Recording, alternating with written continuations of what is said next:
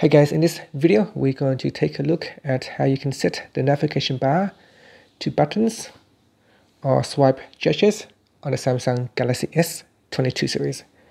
First, tap on the home button to go back to the home screen. From the home screen, swipe down at the top and tap on the settings button. In settings, tap on displayed. Next, go down and tap on navigation bar.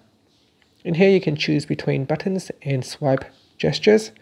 Select one of the options. If you choose swipe gestures, you can tap on more options. And here you can choose different type of swipe gestures to use. You can swipe from bottom or swipe from sides and bottom. And that's it. So you can see this is the swipe gestures. And we can, so I'm just going to try to bring up my recent menu. And in here I can choose buttons, and it will show the traditional home button with recent key and back key. And that's it. Thank you for watching this video. Please subscribe to my channel for more videos.